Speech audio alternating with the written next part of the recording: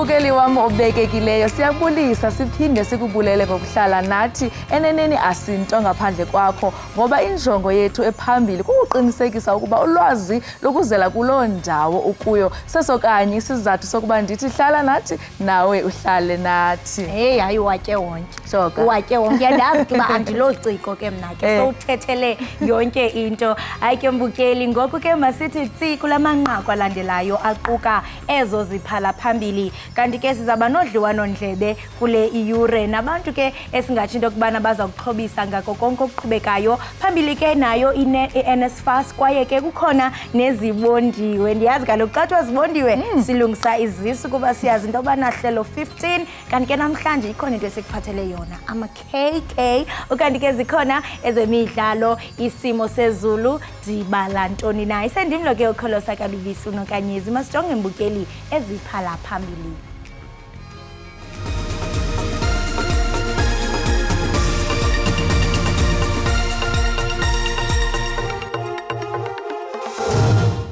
The main budget deficit has increased by 54.7 billion compared with the 2023 budget. Umphathiswa wezezimali uEnoch Godongwana uthi zimalunga na-70 izicelo ezisuka koomasipala zokuba kucinywe amatyala abo ka-Eskom, ngelixa izicelo ezithe zaphunyezwa zixabisa ngaphezu kwa-56 billion. Bangladesh got about 30. Should be out. Taken running back. Rabada's safe hands. Kutsia has another one. And iProteas zibeke indawo kwindawo kwi-semi-finals emva kokutywatyusha iNew Zealand kwimithi 890.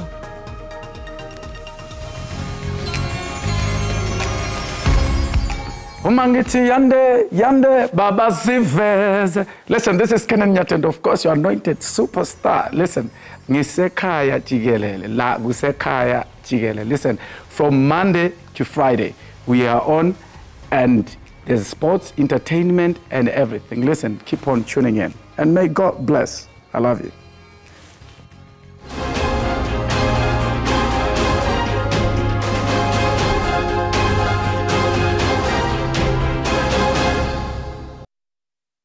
Umphathiswa wezezimali uEnoch Godongwana uthi kulindeleke ukuba ityala likarhulumente lithi kratya ngaphaya kwe-6 trillion randi kunyaka-mali ka-2025 ukuya ku-26.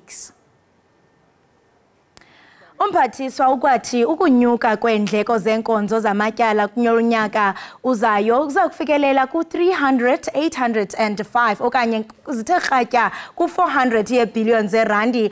uGodongwana uthi inkcitho karhulumente kwimisebenzi ebalulekileyo yoluntu iza kuchaphazeleka kakhulu ngoba uqoqosho alukhuli ngokukhawuleza ukuxhasa ukunyuka kwenkcitho yamatyala akhoyo. Oku ukuthethe izolo eKapa ngethuba esothula intetho yohlahlo lwabiwo-mali lwaphakathi enyakeni.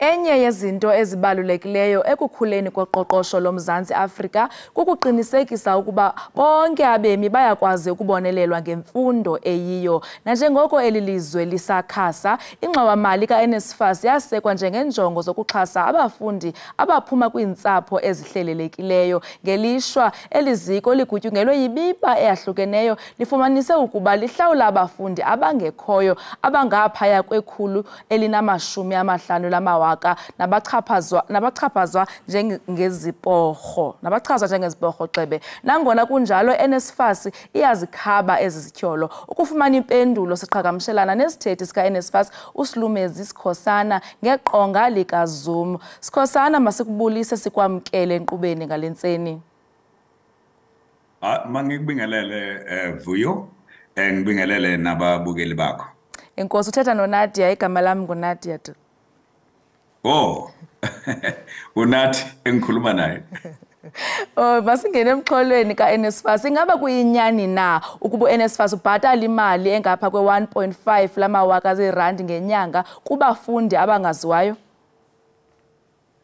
Cha msasaze akunjalo neze ngoba naku ke isystem engingase ngicacise ukuthi isebenza ngakho.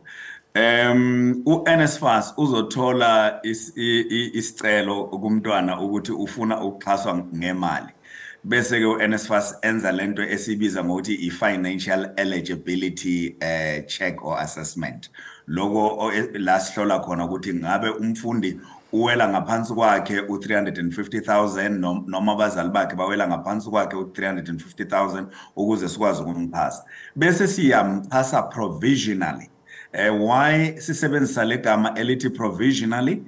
Sisuke silindele ukuthi umfundi lo owenze isicelo amukelwe futhi aregistare for iprogram eyamukelwe umbuso esikhungweni semfundo sombuso. Ke ngizama ukuyichaza mhlambe nje ngesilungu ukuze izwakale kahle ukuthi before we can pay as NSFAS, the student must have been accepted and registered at a particular institution for a program approved at an approved public institution, not any other institution. So now, until and unless NSFAS ithola i-registration data ngomntwana ayibhadale asikhokhi. So uma kungenzeka ukuthi kukhona isipoki kusho ukuthi kofanele ukuthi isikhungo semfundo sisibonise leso sipoki leso okoba ukuthi mhlawumbe leso sipoki leso silethwa kithi isikhungo semfundo ephakeme ngoba asibhadali singakatholi i-registration data.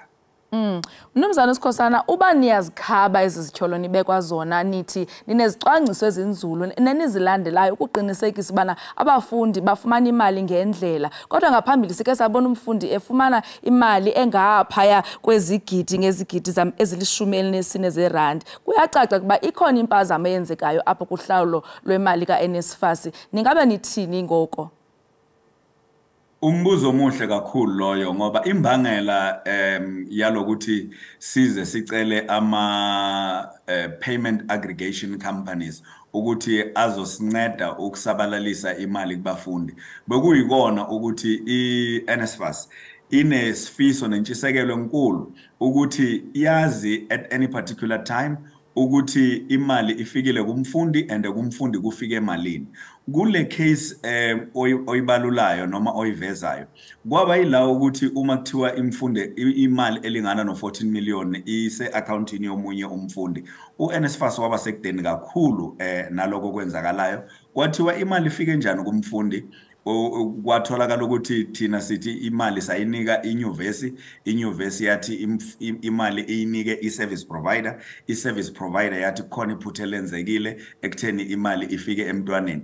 Kodwa umusa ubuka-ke ngokomthetho esimiswe ngawo i-act yethu naloko esimiselwe kona kwakufanele ukuthi sikwazi ukuyichaza lento kodwa kwanzima ukuyichaza. Yingakho iNSFAS iye yavela nale system ye-direct payment system la umfundi afanele thole khona imali ngo ukuze sazi ukuthi uma engayitholanga yithi esibuzwayo, uma eyitholile ingenelanga yithi esibuzwayo. Ileso sizathu se-accountability nesokwazi ukuthi sikwazi uku-accounta for le imali esenza ukuthi size nale system ye-direct payment. Siya kunyaka omtsha, unyaka ka2024. Eqaleni konyaka abafundi badla ngoqhankqalaza sibona itoyitoyi kukhalelwa uNSFAS akayifakanga ngexesha imali. Ingaba mhlambi sizayibona lonto nakulo nyaka uzayo okanye zeziphi izicwangciso enizibekileyo uqinisekisa into yobana izinto zihamba ngendlela kulo nyaka siya kuwo? Kuningi esikufundile njengoba ubona siye samisa lama flagship programs wethu awu3. Ngikhuluma ngani na msakazi? Ngikhuluma nge-automation and digitization of our systems so that uma umuntu apply akwazi ukuthi apply online kumthathe nje u5 minutes ukuthi apply, and uma kuumuntu o-applya esekelwa isasa akwazi ukuthi within 72 hours azumphumela ukuthi sime kuphi, siyamxhasa noma simxhasi. Bese makuza la enkokhelweni sikhokhele indawo yokuhlala directly, sikhokhele umfundi imali directly uma ese approviwe noma emukelwe njengomuntu ofanele asekele. Lokho ukuvimbela lento esiyibonile kulonyaka neminyaka edlulile la bekade uNSFAS ezawuthatha imali ayinikeze amanyuvesi noma ama-colleges bese ama-colleges alindeleke ukuthi adlulisele imali kubafundi. Uma ama-colleges athize engakwazi ukuthi adlulise le mali bese icala lithweswa uNSFAS ukuthi imali yakwa-NSFAS ayifikanga, ingakho umntwana elele kwi-pavement, imali yakwa-NSFAS ayifikanga, ingakho umntwana engenawo ukudla. Manje sakubona lokho ukuthi kuyinkinga kithina ukuthi kube njalo, ingakho esikwenzile ukuthi sizozama ngamandla nangesibindi ukuthi unyaka ozayo icala esingathwesa lona lokuthi imali ayifikanga kumfundi uma sesim-approvile noma sesimemukele njenge-beneficiary ingenzeki. And kanti futhi-ke ngingakusho ukuthi abafundi abasha abasafuna uxhaso lwemali kuzofanele ukuthi babe on the lookout for i-advert or rather i-announcement ezokwenziwa uminister kungakapheli amaviki ambadlwana la ezayo njengoba kunguNovember kanje ukuthi ba-apply on time so that kungabi nenkinga unyaka ozayo ukuthi baya kuphi. Into ebangela bana abantu bayikholelwe lento yeziporho ezibhadalwa i-1.5 into yokubana abantwana bayayifumana imali iphinde bangayifumani ngenyanga ezithile. Ungahlomla uthini ngoko ngalomba? Iyona into esisebenzana nayo kakhulu leyo kwezinye indawo kube ukungazwisisi ukuthi i-system isebenza kanjani la kuthola ukuthi phakathi kuka-NSFAS mhlawumbe nenyuvesi siyakwazi ukubona ukuthi umfundi uyena kodwa bese ukuthi laba abadlulisa imali uma befuna ukusinceda ukuthi simbone ngempela ukuthi lo mfundi okukhulunywa ngayo umfundi ophilayo ophefumulayo lokho esikubiza nge-KYC know your client la kufanele ukuthi umfundi athathe isithombe njengoba uyayibona abanye basebenzisa ama-fingerprint ema-bank abanye bathathe izithombe kanjalo loyo muntu uma kangaveli le mali izovela imbonise la ibonakala ukuthi ikhona ngoba ngokubhalwe phansi ukhona lo mfundi kodwa ngoba sisuke sifuna ukumbona naye ephila makangakakwenzi lokho esikubiza nge-KYC okuku-verifier uzothola ukuthi imali yakhona iyabambeka ayiphumi azavela obala. Njengoba uAndile Nongoko esusiwe esihlalweni soba ingqonyela ka-NSFAS lonto izawuthetha ukuthini kwisibonelelo sonyaka ozayo? Angeke ukukhinyabezeke ukususwa kukaNongoko njengomphathi we-NSFAS ngoba kukhona umphathi ophethe okwesikhashana owenzayo ukuthi izinto ziqhubeke ngendlela ekufanele ziqhubeke ngayo naye umnumzana Nongoko unethuba ngokomthetho ukuthi angathatha izinyathelo ezithize uma kukhona ukungeneliseki kodwa ke ngokuya kubafundi akukho okuzothinteka. Umfundi uzothola imali yakhe ngesikhathi esifanele namanyuvesi sixoxa nawo nama-colleges ngendlela efanele akukho okuzokhinyabezeka. Mnumzana uSikhosana siyakholwa ba konke kuzawuhamba ngokohlelo. Enkosi kakhulu ngexesha lakho ngalentseni. Manibe nosuku lomnandi. Enkosi kakhulu. Lowo ke mbukeli ibinguSilumezi Sikhosana osisithethi sika-NSFAS nekuliziko elityholwa ngokubonelela abafundi abangaphaya kwekhulu lamawaka kodwa abaziwa. Hayi ke siyathemba uba izawukhawuleza ilungiseke loo nto phambi konyaka omtsha. Okwangoku masithi qhwi evenkileni siyabuya kungekudala.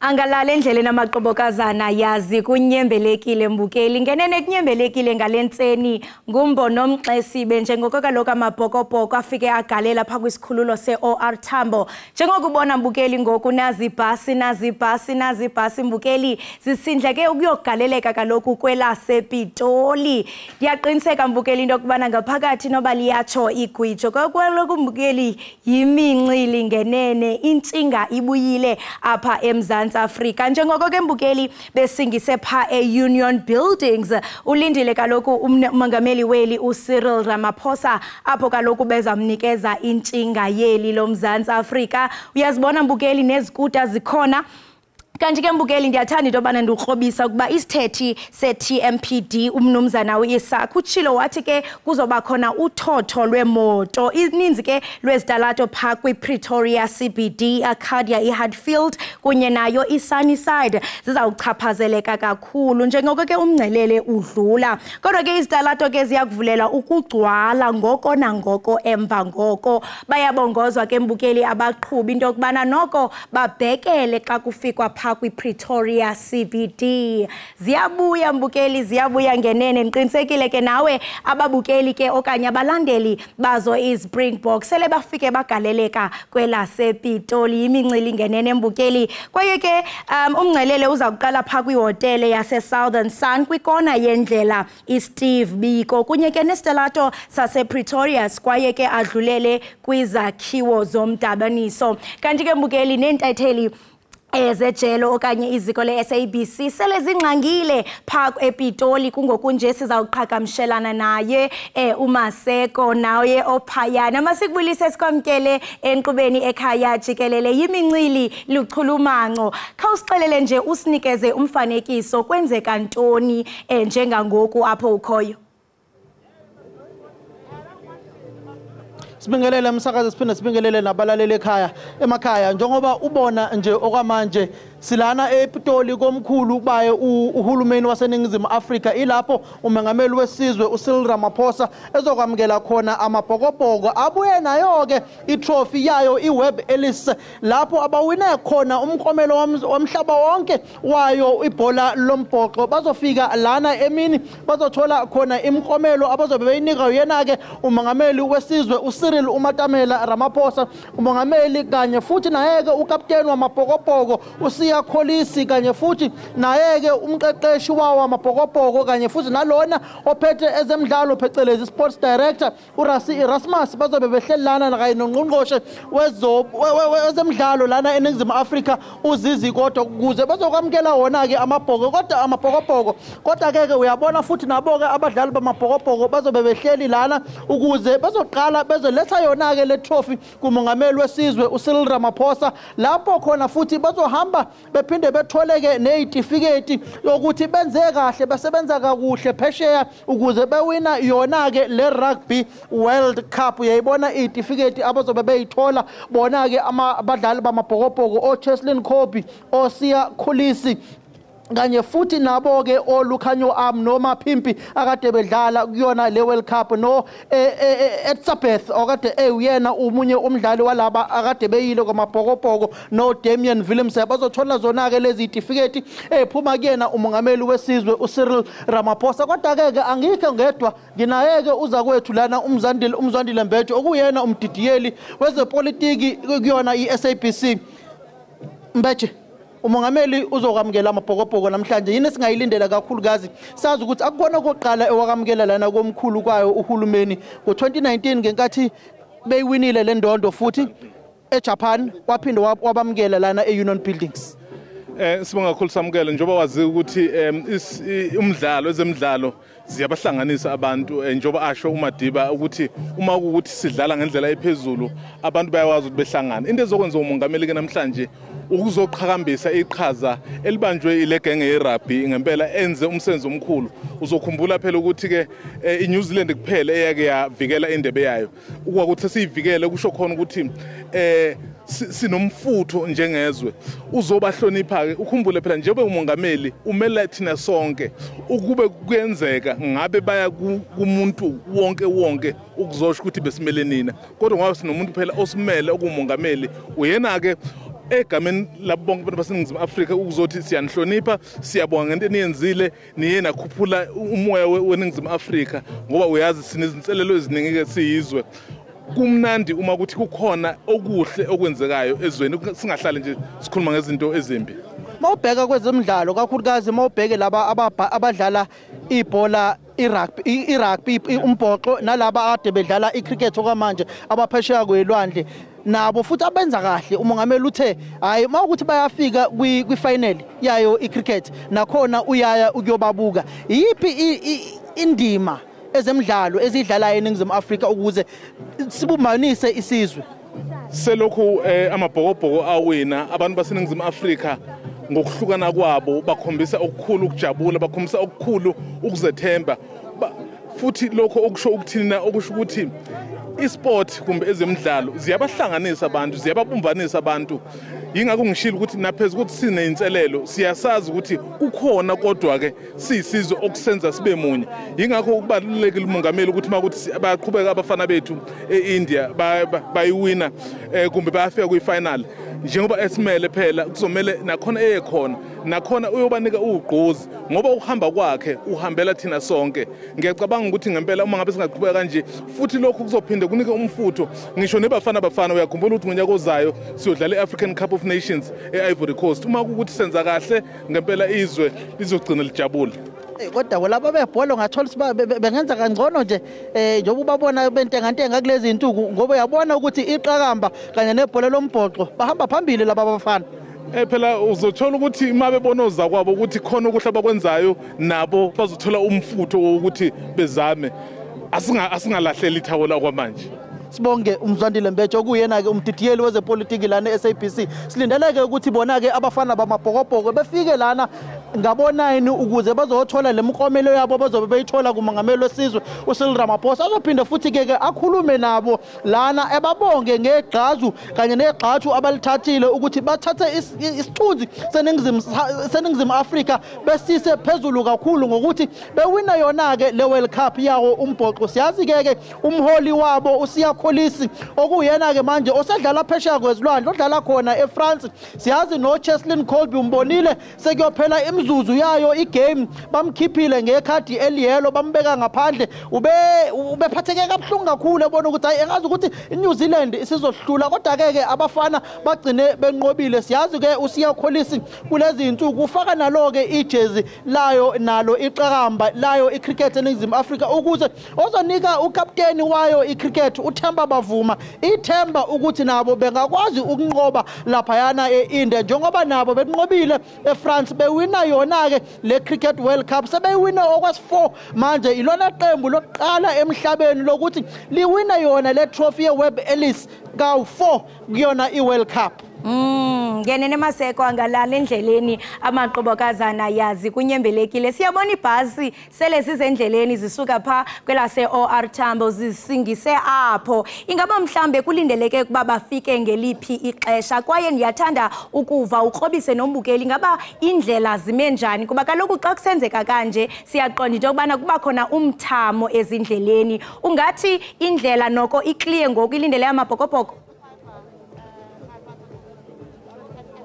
Hayi indlela ivulelekile okwamanje ilindele wona amabhokobhoko ukuthi afike lana komkhulu kahulumeni phecelezi eUnion Buildings ukuze bezobona umongameli wesizwe uMatamela uCyril Ramaphosa ngoba ngaphambi kokuthi begcwale izinkalo zaseNingizimu Afrika yonke imigwaqo baye kuChurch Street baye eSunnyside besuke lapho behambe beye Soweto kuVilakazi Street kumele beqale lana kumongameli wesizwe ukuze bazotshengisa inhlonipho ukuze batshengise ukuthi njengoba kade behambile bayaphesheya kwezilwandle bayozingela babuye nayo ke inyamazane sebezomnika ke umholi wabo uMatamela uCyril Ramaphosa bathi hayi mongameli sihambile sayozingela kozingeleka nansi inyamazane esibuye nayo sesingajabula ke njengesizwe sidle sonke sijabule sibumbane kube nobumbano eNingizimu Afrika njengoba ubona iNingizimu Afrika ineyinselela eziningi njengoba umkhokheli wayo ama-Springboks uSiyakholisi ethi ukwina kwabo layo le World Cup yayo umbhoxo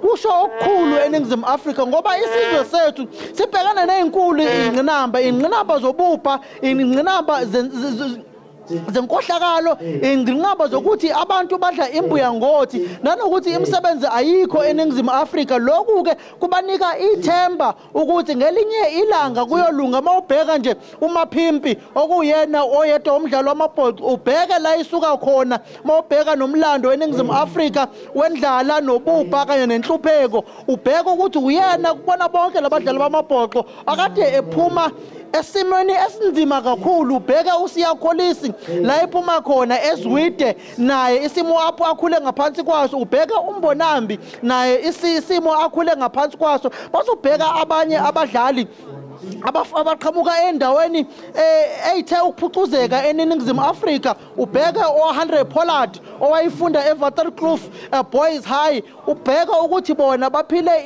impilo ethe ukuba ngcono kunalabo abantsundu. Mase uthatha ke umqoqo uRasi Erasmus okuyena umdidiyeli wezemidlalo kuona ama-Springboks, ubheke iqhaza alidlalile lokuthi kubumbanwe kwibhola lombhoxo eNingizimu Afrika, kakhulukazi ubheka umlando wakhe esifundazweni sase-Eastern Cape nabafana bakaWatson, ngendlela iqhaza abalithatha ngakhona ukuthi kube khona ubumbano, kube khona zonke izinhlaka, abantu abamnyama, abantu abamhlophe bedlale bonke ibhola lombhoxo ukuze kuzoba khona ushintsho eNingizimu Afrika, kakhulukazi kuyona lo mdlalo wezombhoxo. Unyanisile kuba kaloku nolwadluwano ndlebe ubunalo nayo intatheli yezopolitiko umnumzana Mzwandile Mbeje ebenqina lamazwi wakho kanye sithi ukubana xa sijonga ezemidlalo apha eMzantsi Afrika ngenene into esiyibonayo lubumbano kuba kaloku kuhlangana amazwe ngamazwe abhiyozela thina into ethi wena Maseko nakubeni nje zikhona ingxaki esijamelene nazo sisizwe, kodwa xa sijonga ezemidlalo siba nochulumanco kakhulu kuba siyabona into okubana nakhona kwi-Cricket World Cup eIndia abafana baze kakuhle zimitsi ezi-190. Maseko, masibambe ngazibini ngexesha lakho kwaye siyathemba into okubana le mini yanamhlanje izaba yimpumelelo kwaye ke sizawuphinde futhi siqhagamshelane nawe ekuhambeni kwethuba. Enkosi kakhulu. Right, mbukeli we-Ekhaya Jikelele, njengoko ubona sisaqhuba mbukeli kuyabonakala into okubana amabhokobhoko ayakhatshelwa kaloku ngayo imetropolis njengoko ubona mbukeli. Kuyatsho ke mbukeli into okubana bazawufika phaa kwelasePitoli ngecala emva kwentsimbi yesithoba 9:30. Ngenene namhlanje mbukeli kuzowenziwa umlando njengoko kaloku esiqinisekisile naye kaloku Maseko into okubana bazawunikezelwa i-certificate ngomsebenzi omhle abawenzayo. Benikezwa ke nguye umongameli weli uCyril Ramaphosa. Amabhokobhoko phambili ngoku mbukeli masithi qhwipha evenkileni iqiniseka awugqusha lazi ubukele iEkhaya Jikelele.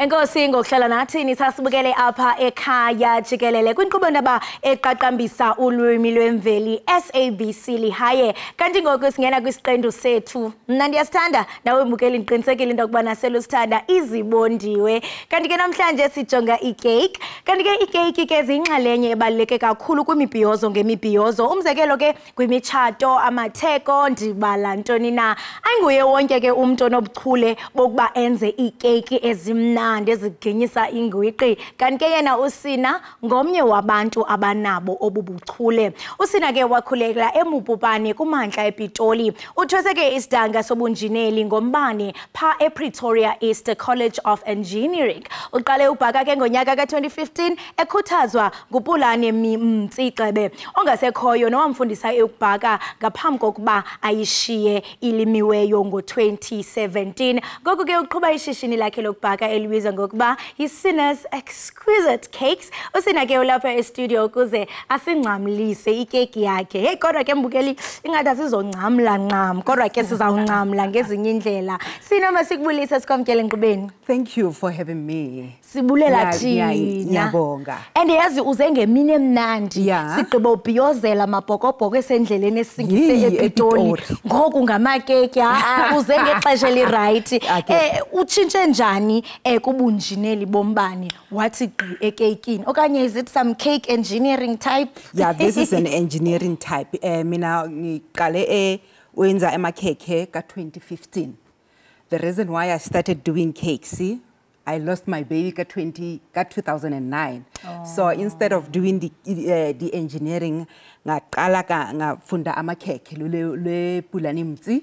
Then I started doing the cakes. Then I started doing all kind of designer cakes. That's how I started doing my business. Yeah. Siyeva into yobana ubhakela ne-corporate gifts, vocational training, ne-team building. Into ethi ngoku uzibandakanya neenkampani ezinkulu.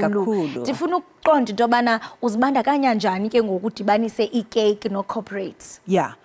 Remember, if there's a corporate meeting emsebenzini, like if we come here more SAB and we have a meeting, then you have a function. And remember, we have a function right after the show. Function. Yes. So normally what we do, there's the bento cakes that we do. We deliver to the corporate companies like Busita. Those are the companies they trainee. So we go and deliver the cakes. But they request for deliver the cakes, then we deliver those things. Wow, amazing. Ndayithanda lento ibalulayo bana because funeka upartnerishe nathi apha ekhaya Jikelele. Siba nee-functions, sibe nama-birthdays, sibe na-in. So wena uyipartner yethu apha ekhaya Jikelele. And ndiyaqonda into yobana enye yeenjongo eziphambili zale nkampani yakho kukuba ulwe nentlupheko. Just yesterday bekukho i-budget speech senziwa nguye umphathiswa u-Enoch Kodongwana. And kuyabonakala into yobana xa uthi uyeva intlupheko kusekude ekungqinibeni sisazoluva ulwamvila lwentlupheko apha eMzantsi Afrika. Ukhawulelana njani nalo meko uqinisekisa into yokubana uyala ukubheka phambili? With regards to that, remember everything now is very expensive. So we try to reduce the cost. Not everybody will be doing like body thin cake, which are more expensive. So we come up with the cake body normal cakes, we call it body mini cakes. So those mini cakes, those are budget cakes. Everyone can be able to buy it. We've got a shop available daily. You can go and you tenga ama cake lapo. So yeah, that's where everything is with regards to the for budget. We've got all kind of designer normal cakes that you can be able to afford to buy it. Yes. Enye into ethe yasenza sibe nomdla ngebali lakho kukuba awuzenzeli kuphela wena kodwa ngokuqala balibanzi sithe awukwazi ungabikho apha ekhaya Jikelele. Ungathi mhlambe usikrobise kumsebenzi owenzayo nangendlela mhlambe ozisa uphuhliso gqebe kwingingqi yakho. Can you repeat that again? No, bendisho ukuthi I mean you do a lot of imisebenzi kule ndawo ohlala kuyo. So ziyafuna ukuva ngomsebenzi owenzayo where you help your community. Yes, I help a lot of communities, especially for young people that are not working. So normally I hire those kids so that they won't be able to go on the street without having any income. So normally I hire those who went to culinary school, and when they finish to culinary school, they can come and work with me. Yazi njengoba sithetha nje ndiziqinisile oko ndiqonda uba andifuna ujonga phansi because ivumba lona iyandikhweba lale keki iwes lena i-favorite color yami and xa ndiyijongile ingathi kwamna lo ndiyile cherry on top yile nto engaphezulu blueberry. Yes. Khawusixelele ngeze zibiliboco eziginyisa ingwiqi oze nazo napha namhlanje ndifuna siqale ngale lapha phambi kwami. Lapha i-blueberry. So amakhekhe it's a sponge with the blueberry filling. Inside we use the Italian meringue inside. Then outside we use vanilla fresh cream with blueberry filling. Lena nje kuba nje ndifuna ukugcina immorals zami, otherwise if besisekoneni ngiyokudala ndincokozile. Masize kulo mhlobo kazi. This one is chocolate. People who are having diabetic, who doesn't like too much sugar. So this one is the best cake that you can eat so that you won't be able to have your sugar level up. And I must say, I mean, the smell is divine. Nalapha ku tall, dark and handsome. Ndiyayithanda kakhulu. Zawuziva zombini. Siyabona into yobana mhlambe so xa ndifika kwindawo yakho, ingaba mhlambe ndenza i-order uba okay ndifuna ikeyiki ebumila kunje okanye ndifika sezenziwe okanye both options are available. Both options are available. You can go to the shop, go shopong. When you get to the shop, you can get this mini cakes and normal cakes that are available on a daily basis. Then if you want a designer cake, you need to make a 7 days prior to make an order. Siyaqonda yobana kudala indlela kwakwenziwa ngayo wawufumanisa into yokubana xa kwenziwa ikeyiki kuba ne-theme ezithile. I mean, over the years, ungathi mhlambe oko ke kwatshintsha njani? You know, recently, because the economy is going down in South Africa, you can see people, they no longer ordering like the designer cakes. They will actually go for this normal cakes to go and buy for the shop, especially if you're not celebrating anything. So if you're only celebrating at home, or you just go to the shop and buy this normal cake and celebrate at home with the family. You know, it's such a victory, and I mean, impumelelo enkulu for bana apho ukhoyo ube kanti une shop ethi wena, considering the economic tough times esikuzo. I mean, xa uthi uyajonga, obviously ayizange ibe indlwane iyanet into yokubana ube uzenzela ishop apho uthengisa khona ikeke. Siyaqonda bana khona abantu ababukeleyo, mhlawumbe umuntu uyaqonda ba unaso isakhono sokwenza into, qha ke ngokuba ndiqala njani, funeke mhlawumbe benemali enkulu ukuze ndiqale. Ndiyathanda into yokubana wabelane ngamava wakho kuba kuthiwa ke xa seluyihambile indlela kulula into yobana ucebise omnye umuntu. Kubabukele basemakhaya baqonda ba kukhona ishishini mhlawumbe endifuna ukuliqala, what is the first step? It's very easy. You don't have to have that huge money to start the business. So immediately if a person at deposit, that money at deposit, you just go and buy the material.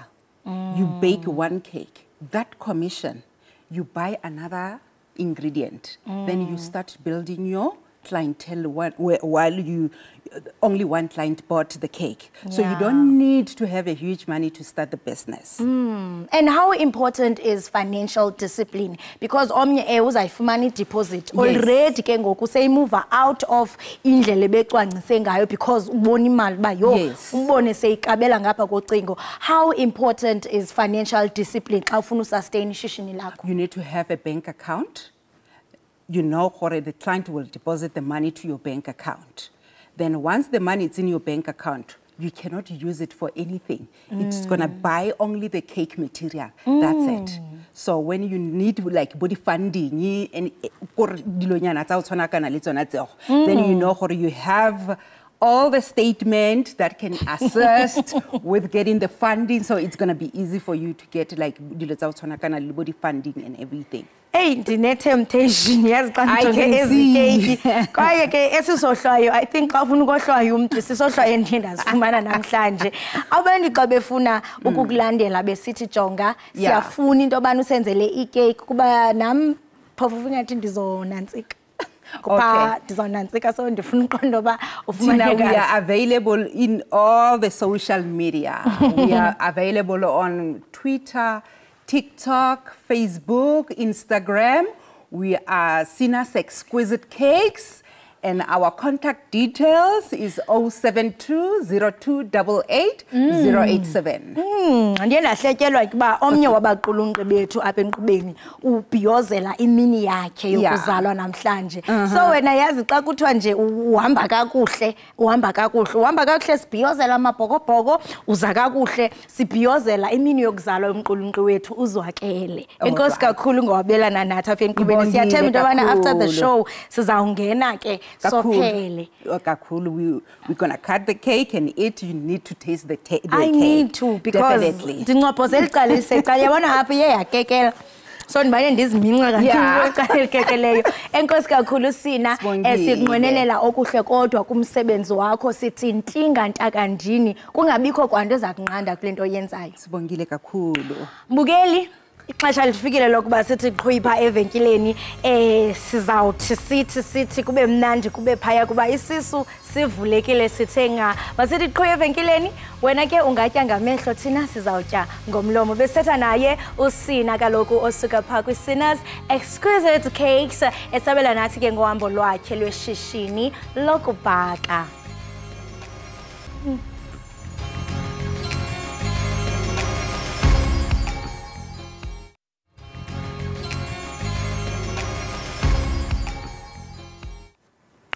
Inkosi ngokuhlala nathi usasibukele apha ekhaya Jikelele. Yo ayisemnandi keki imbukeli oko ndimunca intuba qiniseka into yokubana uyamlandela kumakhasi onxibelelwano usina asoze mbukeli uzisole. Kanti ke xa sihlabela mgama mbukeli umbhali wemidlalo yeqonga uzongezile zengele uzakubonisa ke umdlalo wakhe ebutsheni benyanga izayo othi ke the Apartheid Museum phake eJoburg Theatre. Icandelo lolutsha kunye nophuhliso loluntu limnike ithuba lokuba abhale alawule abonise lo mdlalo sinaye ke apha kumagumbi ethu osasazo uza kusinabisela banzi ngalo mdlalo. Zongezile masikubulise sikwamkele ekhaya Jikelele unjani? Ukhona unjani sisi? Siyaphila nathi enkosi. Ngaphambi kokuba ke singene kumxholo wethu namhlanje kumuntu mhlambe ongakulandeliyo ungazichaza uthi ungubani? Mna ndinguzongezile Jeffrey Junior Zengele. I'm from a West Rand, Ekhaya, so I'm a writer, director and an actor. So I'm mostly I'm focused with theatre currently. Yeah. Some been extending I with filming, but the focus I call writing with theatre because I feel like theatre it's life for me. Yonke into iqale nje with theatre. Performing, acting, the confidence, everything. Ngathi singaqala with theatre kulapho ibuild kakhona. It's the mother of art, I can say, theatre. The mother of art. Yes. And I mean, ndiyayithanda kakhulu lento ithetha into yokubana ikwakha nokuzethemba. Lento siyibonayo sime phambi kwayo apha ekhaya Jikelele. I mean, your passion for art and I mean ukuba ubonise ubhale uthini ide yabe kanti iyafezeka njengoko kaloku uzoba nomdlalo weqonga the Apartheid Museum. Kha usityebisele ngayo nje uba ithini kanye kube siyaqonda into yobana iza kubonisa kule nyanga izayo pha eJoburg Theatre. The Apartheid Museum is about the history of South Africa. From apartheid until democracy. But the show is not only about history of apartheid, but it's more about being self-conscious. Self-conscious. Yes. And also about how important is a dream and how we interpret dreams also. Because kubalulekile ebomini ukuthi umuntu abe ne vision ebomini. Amaphupho they lead us somewhere.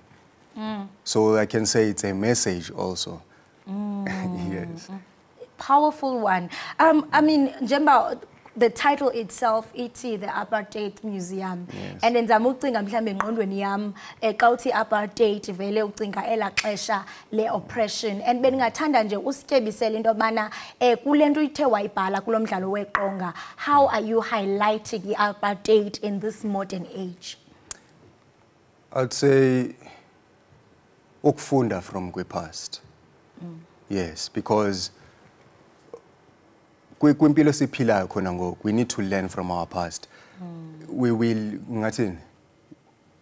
are not our past, but we learn from where we come from. So ingalonto leo not only ububi obwenzakele okanye ubhlungu bebavela mandulo, but iveza nakhona ubuhle bebavela because they were musicians, they were artists dala bebethetha about this apartheid, about oppression bekhona, and it was building unity amongst abantu abamnyama, and kuvela nalonto futhi art futhi in the middle of this, in the center of a show. Yeah. Yes. And unyanisile because ngela xesha le apartheid we had abantu ababhalayo, we had abantu abenza imiboniso, detailing la events, hence sikwazi into yokubana nakubeni sasingekho but siyakwazi ubukela amaqonga athile sithi oh okay into ibisenzeka lena so ngenene uye wabe kanti ufumana nenkxaso esuka pha kwi youth and community development ingathi lonto ithetha ukuthini kuwe?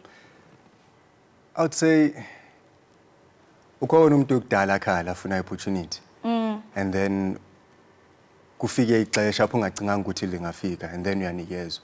That's what happened. From 2017 I've been applying, trying to get my work out there, and I've been rejected so many times.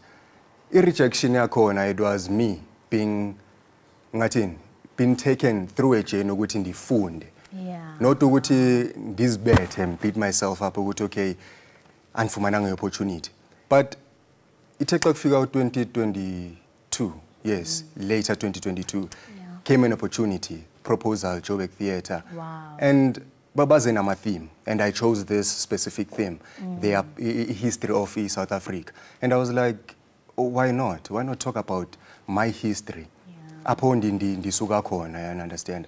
And it was quite an experience writing about history of South Africa, because I did a research, and there were a lot of things that I've realized.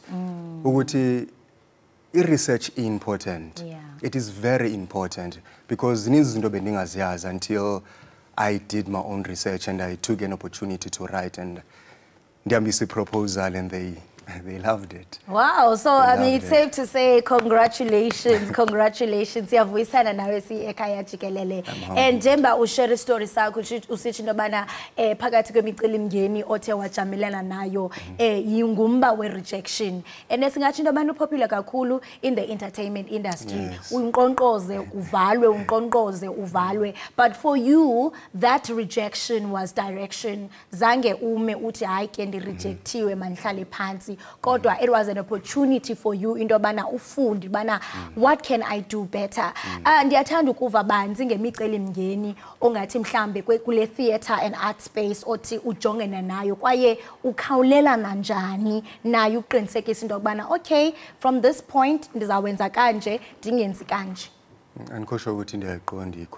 No, the challenges that you'd say you go through, I mean, in this art space. I mean, you mentioned that rejection was one of them, but you used that rejection as an opportunity for you to grow. So what are some of the challenges that you'd say you go through as an artist in this space of e-art?